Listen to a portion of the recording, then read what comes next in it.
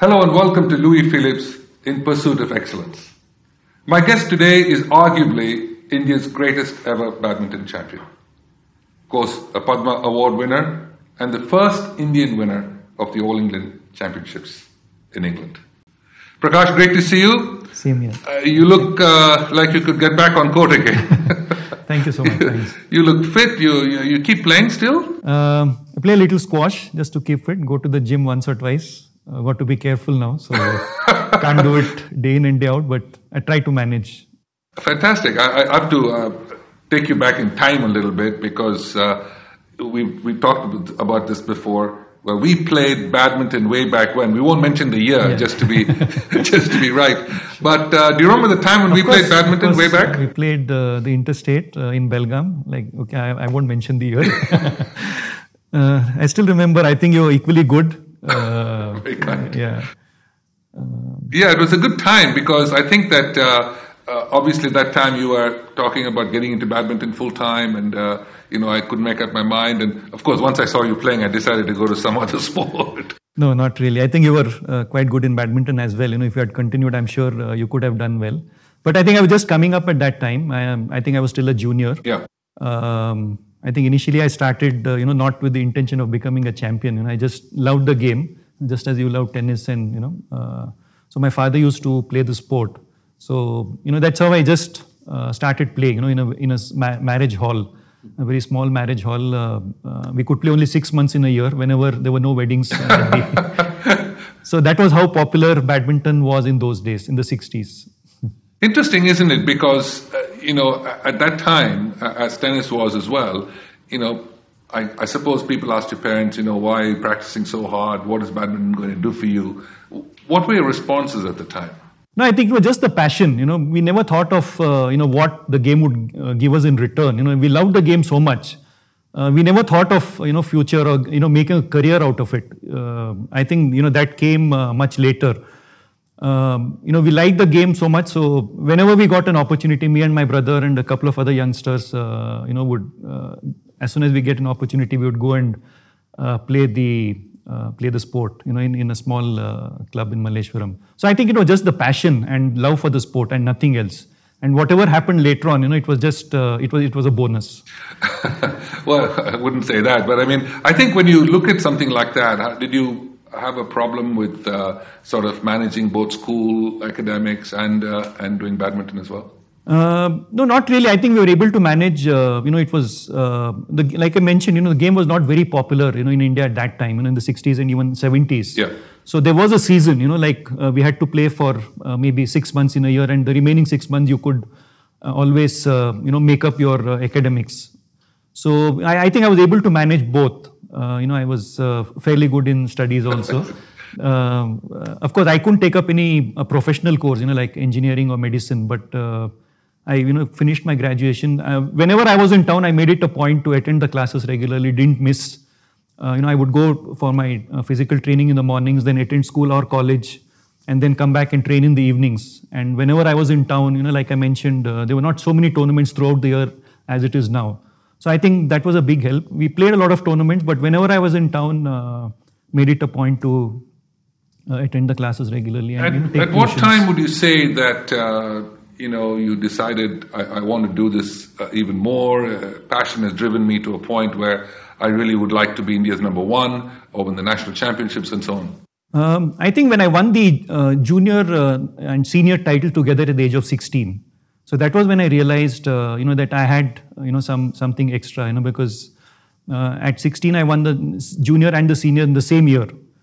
So, I decided that I think this was the time when, I took it up seriously. Then I thought I should put in a little more effort and try to do. I didn't know where I would reach. I wanted to be the best, wanted to win the All England. But at that time I think I was never sure whether I could do it. Because nobody from India had done it, and we were not a force to reckon with in world badminton. There were countries like Indonesia, Malaysia, China, Korea, Denmark. So people were, people like Nandu Natekar had done reasonably well, but they had not won any big event. So I decided that I'll give my 100%, put in my 100% effort, try to do as much as possible, and try to reach try to reach my potential. I think that was my intention. I was not sure whether I could do it, but whatever I decided was to put in 100% effort in all my training sessions. I mean, when you look back at badminton at that time and the great Indian players of that era, Natekar and Dinesh Khanna and Suresh Goel and all of them, what was the difference that made you kind of grow out of their shadow?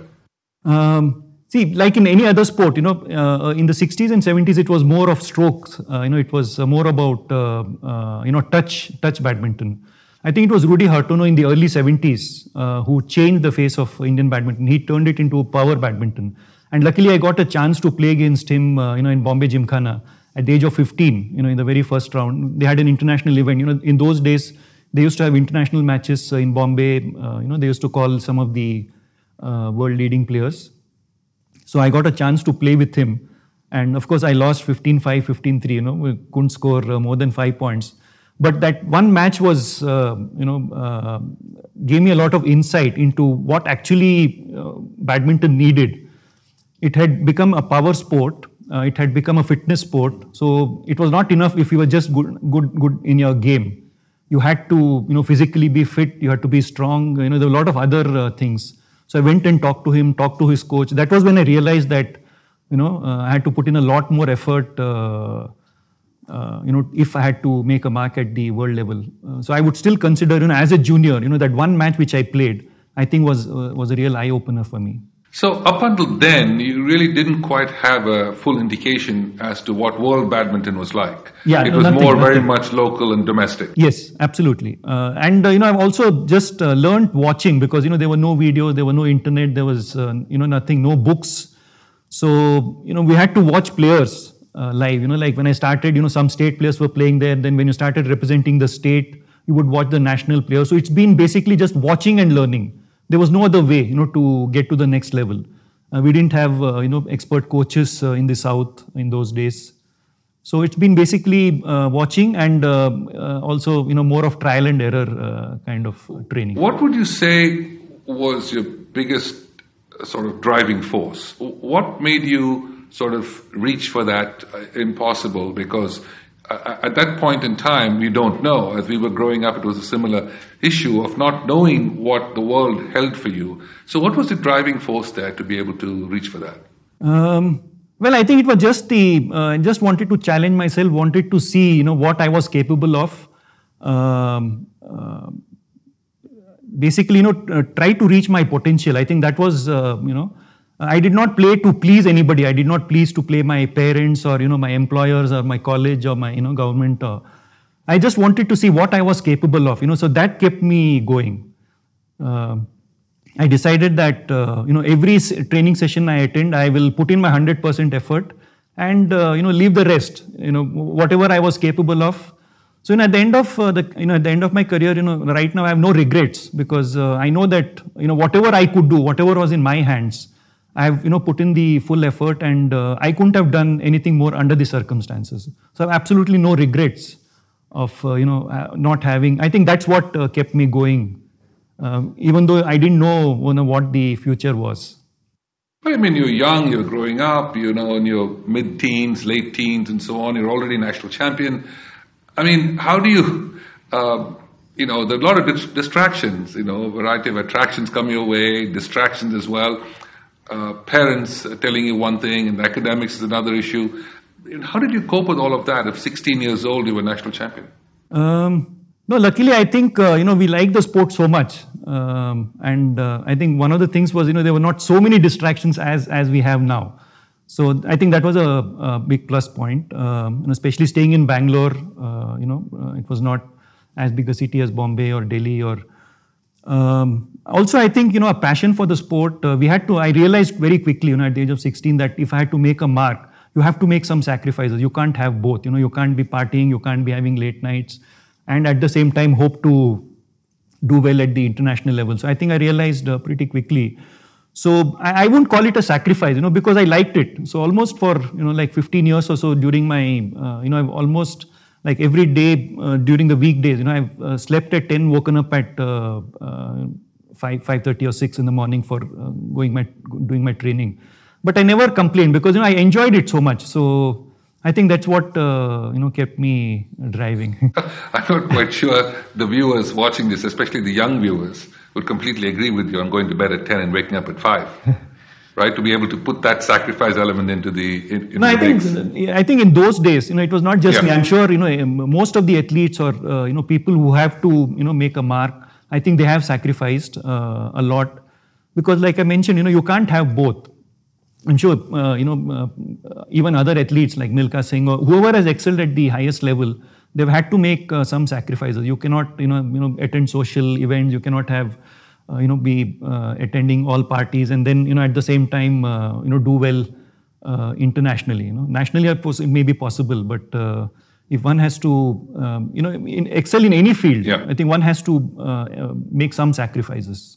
Now, okay, so you ended up winning the national championships, was India's best player, obviously a great potential. People are all looking to you now to do better and to be able to excel and all of that. So, to go from national level badminton to international level is a huge jump. I mean, you've got so many things to think about and things that you don't know. So how did you start to focus on something like that? Well, again, I think there was another event which, again was the turning point of my career. I was the national champion for 7 years, so from 16 to 23. I won the national 7 times, but didn't do anything significantly at the international level. It was not because, it was not due to lack of effort, but basically I didn't know what to do. We hardly got an opportunity to go out, maybe 2 tournaments in a year. So whatever I knew, I would, do. But in 1976, when I was, I think, 21, 22, I got an opportunity to go and train with the Indonesians for 6 weeks. And I would consider that as one of the turning points of my career. I played with the national team, Rudy Hartono, Lim Swee King, Christian Adinata, the best Chun Chun. They were the world number 1 at that time. And, I learned so much from that one trip, especially the physical training part.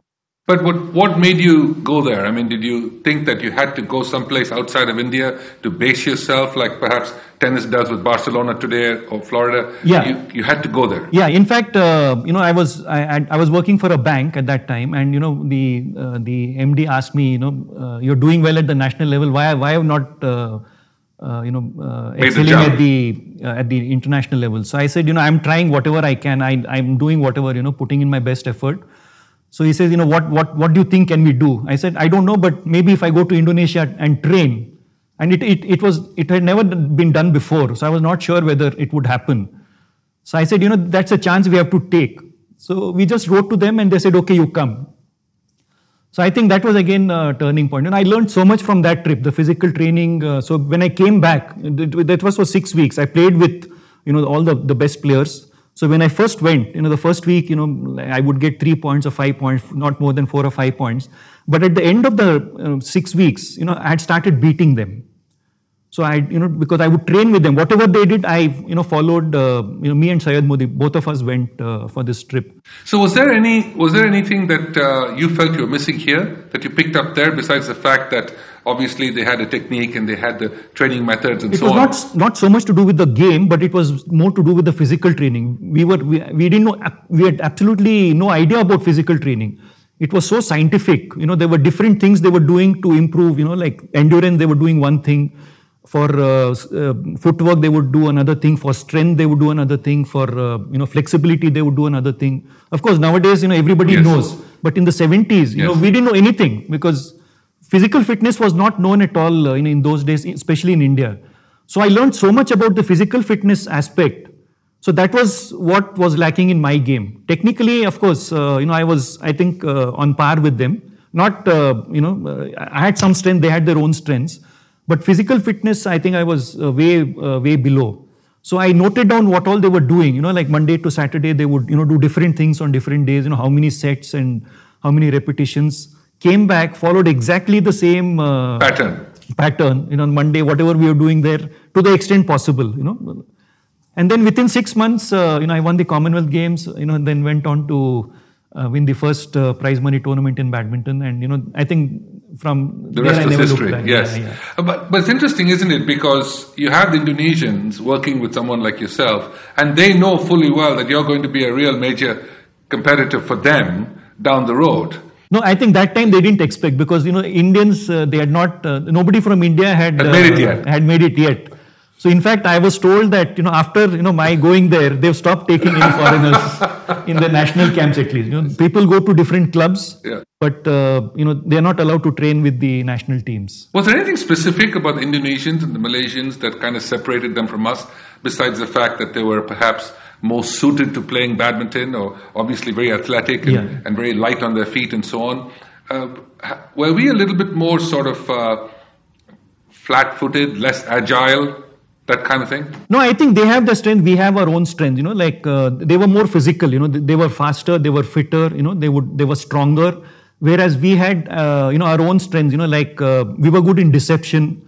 I think tactically we were much better. More to do with the mind. So, what I did was I came up with a style of my own. I did not completely, change my game and started playing exactly like them. I kept the strengths. Whatever our strengths we had, like deception. Wrist, we had very good wrists. The Indians generally have a very good wrist. So we have a good control over the shuttle. So I kept all those and, took the good points from their game and, included in my game and came up with a style of my own. So I think that gave me the best results. And in fact, if I had tried to follow, exactly the way they were playing, I don't think I would have been so successful. So you went on, and the late 70s came about, and then the late 70s and early 80s were your best time in badminton. It was the best time for Indian badminton. I remember playing Wimbledon at the same time you were winning the All England at Wembley. But just take us through those moments, because you won the Danish Championship, the Swedish Open, and all of those Scandinavian events as well. But when you came into that All England Championships that year, did you feel that now this is my moment, I can win, or am I one of the challengers, one of the favorites for this tournament? No, frankly speaking, I don't think, I had expected that I'll win. But, I was in good form. I first played the Danish Open in March 1980. I won that, then played the Swedish Open. I won, most of all the matches I won in straight games. So I knew that I was in good form. And, but Lim Swee King, who was the defending champion, didn't play in these two tournaments to conserve himself for the All England. And so I went for the All England, and I was feeling good. So, but still, I was not sure whether I could win the title. But I decided that I'll put in my best effort, and I had probably played Lim Swee King maybe 3 or 4 times before that. I had never beaten him, and luckily again I was in good form. So we both reached the finals. I didn't drop a game. But again in the finals, I decided that I'll give him a tough fight. I'll not give up, and I felt good, when I just knocked before the finals. So I knew that this time it could be now, So, and I had a strategy in place. Basically he was much faster than me, so I decided to slow him down a little bit, keep him more on the baseline, and I had to get my length right, because he had a very powerful smash. So I had to keep him more at the back.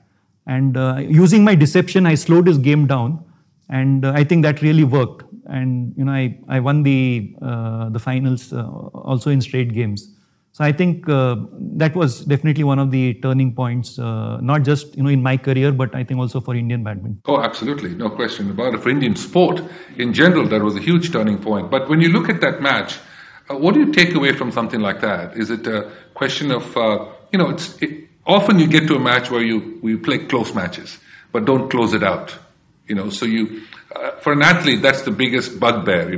When we say in tennis, serving for a set is the time you lose your serve. Serving for the match is the time you lose your serve. But, when you were closing out that match, knowing it's the biggest title you're ever going to win, and it was a dream that was going to come true, tenseness, pressure? No, pressure and tenseness will always be there, but I think within the first few points, I had gotten over it. I was focusing so much on, concentrated on getting 1 point at a time. Didn't really, think of winning, even when I was, leading match point. Maybe I was, very focused. So didn't really, think that I was just 1 point away, or, I played as if I was beginning playing the first few points of the match. So I think I was in a very good frame of mind. So psychologically also I was very confident because I trained hard. So even though at the beginning of the match I was a little tense, but I think very quickly I'd gotten over it, and didn't bother me till I won the title. And I guess the elation after winning the title must have been unbelievable, because obviously the first Indian to win it, and to win such a major championships, and to win it at a young age, to know that you're turning badminton on its head now in India. What was it like afterwards? Because there must have been immense pressure on you as All England champion to travel the world, and everyone's expecting you to win now. No, in fact, I was personally very happy, that I could achieve my dream of winning. But I never expected, to get the kind of reception which I got when I came back home. Because badminton was a very, a minor sport, a very not so popular.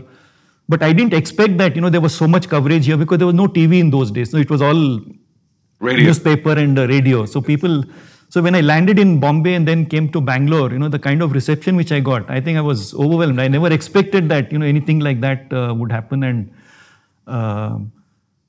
but like you rightly mentioned, I realized that winning the title for the first time is much easier. But to remain there, I think requires a lot more effort. So it was definitely a lot more pressure, later on after that. Because, earlier, when you had not won the All England, if you reach the quarterfinals or semi-finals, maybe people would still be happy, at least he's made it to the quarters or semis. But once you, set a benchmark and you have won, even if you lose in the finals, it's still not good enough. People say, no, his game has gone down. So that kind of, puts pressure. But I think, you need to work hard. I think it's a different kind of pressure. One needs to learn to cope up with such kind of pressure if one has to remain on the top. But I think it's been a worthwhile journey, and it's been a very satisfying career for me. Well, the term itself, All England champion, means a lot, obviously. Prakash, that's just a remarkable story about winning the All England championships. But when you go back, how do you maintain that level? Well, I really had to work hard. Luckily also, just after the All England, I got an opportunity to become a professional and move to Denmark. I think that was again another turning point of my career. I used to play for a club, even though I continued representing India in the major international tournaments. But I think because I'd reached a stage where I could completely focus only on my game. I had a professional manager, in those days, who would look after all my other, my travel, my visas and other things. And I would only focus on playing. So I think that helped me a lot. My shift to Denmark for 6 years, I played a lot with Morten Frost and, a lot of the other Danish players. I stayed there, for about between December 1980 and December 1986. I think that helped me a lot to remain on the top for a long time. Was it it's something that was obviously unique at the time in sport to be a professional badminton player? How was it looked upon in India at the time? Well, in fact, my parents were very much against it. Coming from a fairly middle-class family, and I was working for a bank, like I mentioned. And when I won the Commonwealth Games and the All England, I had got 2 promotions. So I was quite high up in the bank. And initially, I got an offer for a 1-year contract. So, my parents, were very conservative. So he says, what will you do? You got such a good job, like government job, and you got 2 promotions. You're, so senior. Yes. Why do you want to take a risk? And, yes. I said, no, if I have to continue playing and if I have to remain on the top, I have to take that risk. But what will you do after 1 year? I said, after 1 year, we'll see. I don't know what I'll do. So I think it was a big risk which I took. But luckily I played well. They kept extending my contract, and so I stayed there for 6 years. And I think that again, helped me, like I mentioned, to remain on the top for quite some time. Yeah, absolutely. Yeah. Which would probably not have been possible if I had stayed back in India. Not because even though I won the All England here, after you reach, like you become the world number 1, or you win the All England. you need a different kind of focus. I would have spent a lot of time, especially in those days, doing a lot of other things because how the federations work in India. So I would have to do everything myself. That my travel arrangements and to even send entries or to get a phone call. It was all those a lot of other issues were there. The usual, the usual issues of the 70s and 80s. So I would have spent a lot of time off the court. Yes. Taking care of all the other things. And for everything, we had to go to Delhi for clearances, and so all these issues were not there. Because I shifted to Denmark. So again, I have absolutely no regrets of having made that move. So now you finally hung up your badminton racket. Did you ever, when you hung it up, did you think I could give it 2 more years, or were you done? No, I've not even once, have I felt. I retired when I was 33, in 1988. I think first, like I mentioned, at 15 I won the national junior, so I had a fairly long innings, and I'd put in my heart and soul into the sport. I was very focused.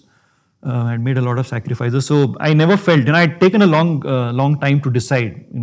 Maybe from 30 or 31, 1 or 2 years I dragged, and it was not so much the physical strain. Mentally also it becomes very tiring. When you're not able to, when you achieved something.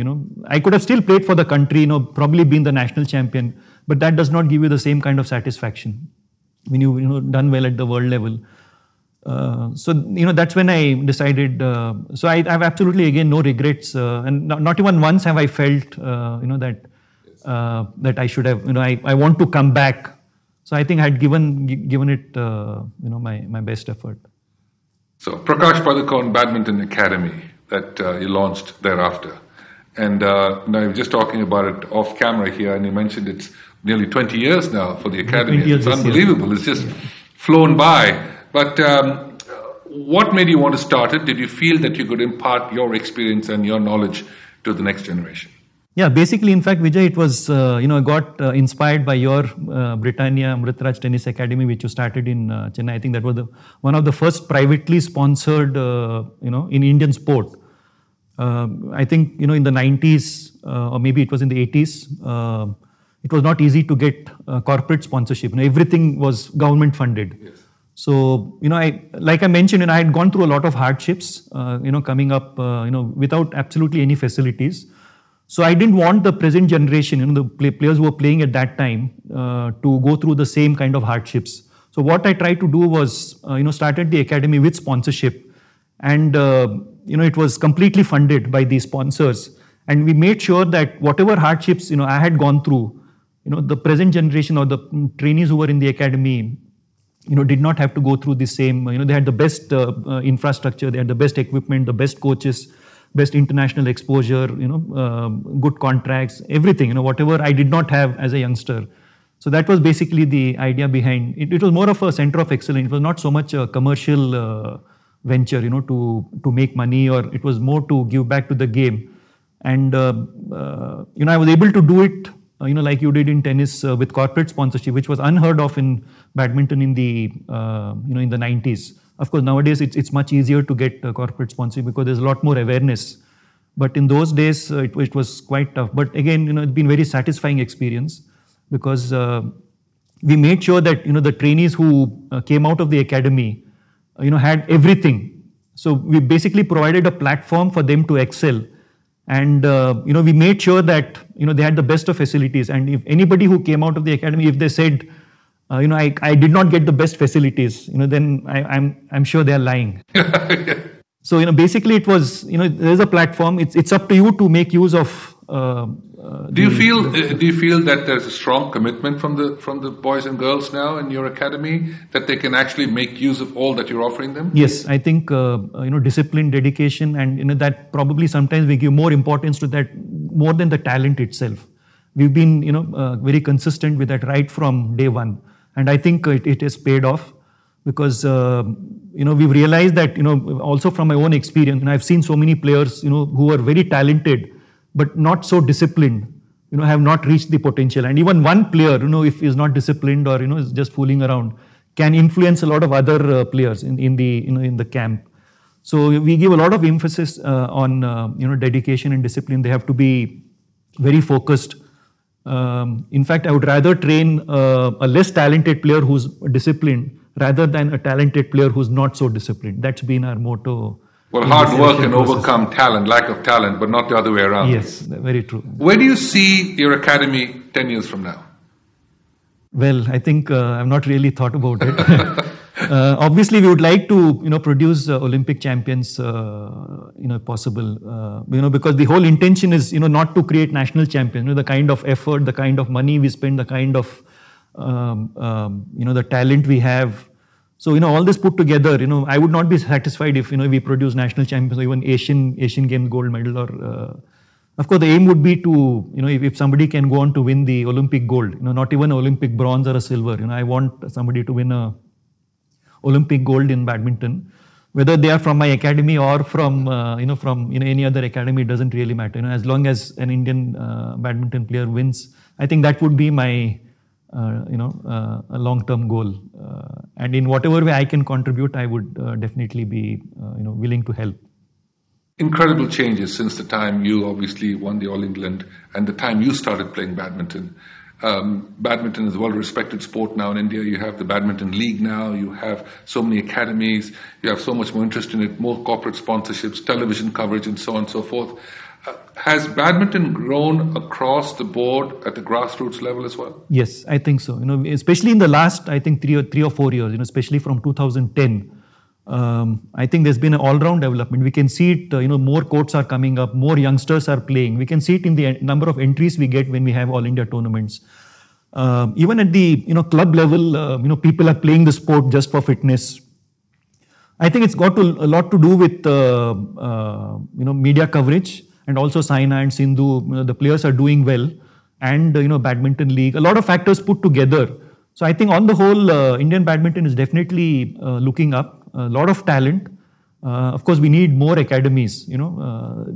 Things are moving very slowly, but I think government is also helping a lot. But even the federation, if they are a little more proactive, and if we get the right kind of people in the federation with vision, who can plan for the next 5 to 10 years. Because I definitely see a lot of talent, even from a very young age, people as young as 6 or 7, so many good players. I don't know whether everybody gets an opportunity to excel themselves, but there's definitely a lot of talent, and we can become like another Indonesia of the 80s and the 90s, or what China is. But we need to organize ourselves a little better. If we work hard, every possibility that Indian badminton, there's definitely a bright future for Indian badminton. I mean, I think you've explained it pretty much during our conversation. But if you had something to tell youngsters today who are watching the show, what would be your theme to tell them? Someone who had a dream to be a badminton champion at a time when badminton was nothing, and today it is truly something.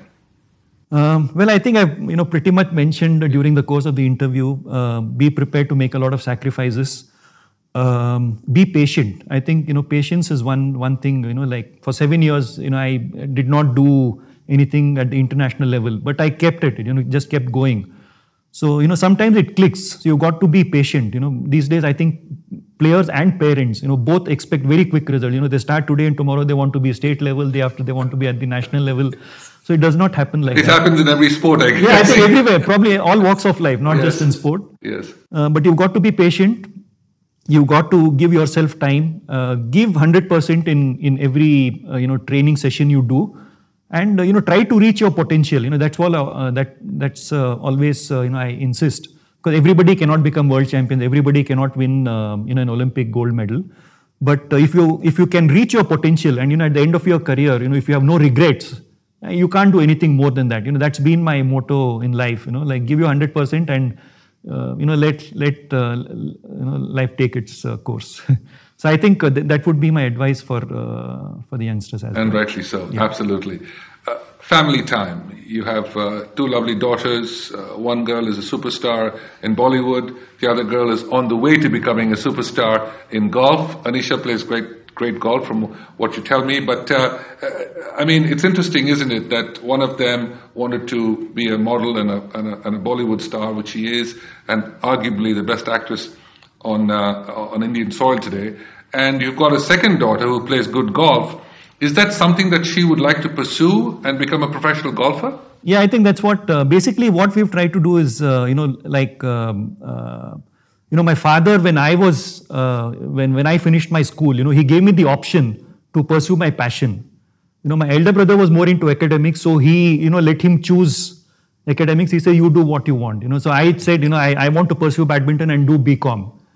If I wanted, if he had forced me, again, like in the 70s, all the parents wanted their children to go into either engineering or medicine, to make a career. So if he had forced me into it, I don't know what would have happened, So I, always remembered that, and, so we've allowed our daughters to pursue their passion. Deepika was always fond of modeling, and, she was always wanted to be in the films. More into modeling, actually. I think the films came later on. And, but Anisha, is exactly the opposite. She's, played all sports. So we said, you pursue, you work hard, we are there to support. You have to come up on your own. So it's entirely in your hands, and whatever support we can give, we will. So we've just, done exactly that. And, basically I think everybody is happy, the children are happy because they're pursuing what they like, what they enjoy. And, we are there just to support them. That's the theme. Work hard and follow your dreams. Yeah. Right? Yeah, sure. Prakash, it's absolutely a delight to talk with you. You have a wonderful family. Thank you, all the very best to you. Always have great memories of that match we played in Belgaum together. So I'll always remember that. Thanks. Treasure it. Pleasure talking Prakash, to you. thanks so much. Sure, thanks. All the best. Thanks a lot, Vijay.